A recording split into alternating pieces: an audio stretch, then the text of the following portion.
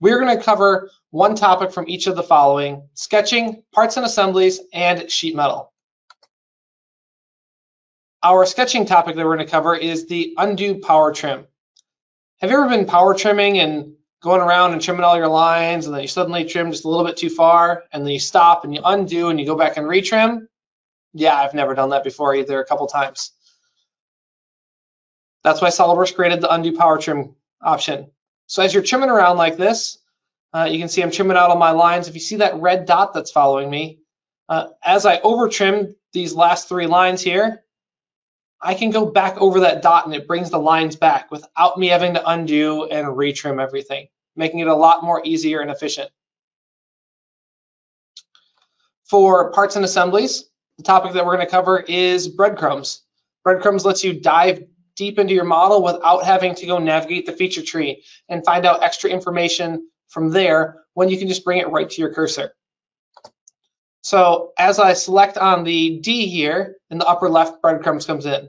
When I press the D key on my keyboard, it brings that information to my cursor. I can find information about the feature, about the body. I can find the part information, the mates, the default mating planes, the information on the subassembly, and finally information on the upper level assembly, all without having to go look at anything in the feature manager, and all of that information being directly at my cursor, making it just that much more efficient for me to get my work done and without having to look around in other places. Now on to sheet metal. What I have to show with this offset surface and sheet metal is more of a technique on how you can work with imported bodies that might be coming from another CAD software, where the surfaces might not be uniform, or they're just ever so slightly ununiform, that we need some other way around it, where we can't use something like insert beds or convert to sheet metal. So what we need to do is look at our body here. We're going to take these orange surfaces, we're going to hit offset surface and offset them to 0 distance.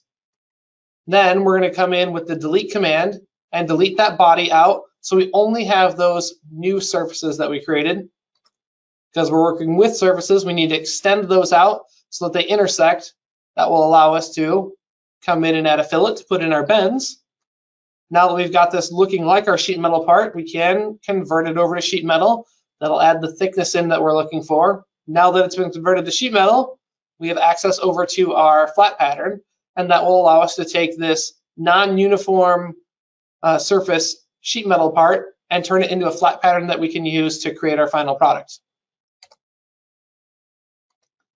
So these are just a couple tools and tips and tricks that you can use to improve your work. I hope that this makes it a lot easier for you to work with your SOLIDWORKS software. Thank you for watching.